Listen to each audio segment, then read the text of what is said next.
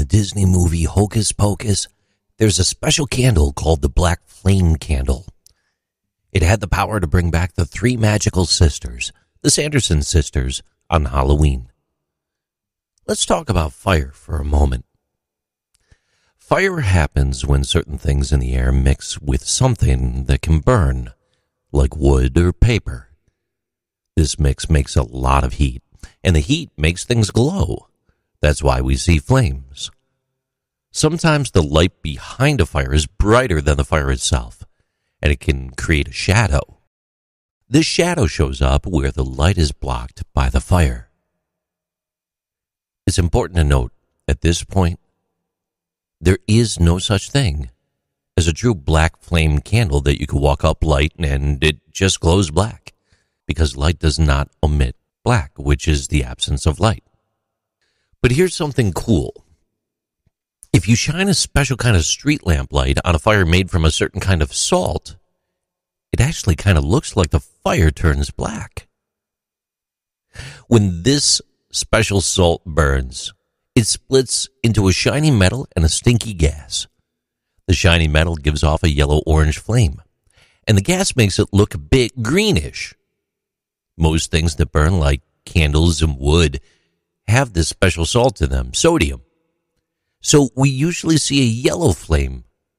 But when you test it in a special way, that's where the yellow doesn't look so yellow. Imagine an old-style street lamp, not one of those new LED ones. It has within it a sodium light. When you shine it on a fire made from sodium, the fire looks dark because the salt soaks up the light from the salt lamp. These sodium street lamps come in two kinds, low pressure and high pressure. They're often used to light up streets in big areas like parking lots. They're the ones that have that orangey, weird glow to them. And you could tell they're definitely not LED streetlights. They work by making that special kind of light with sodium.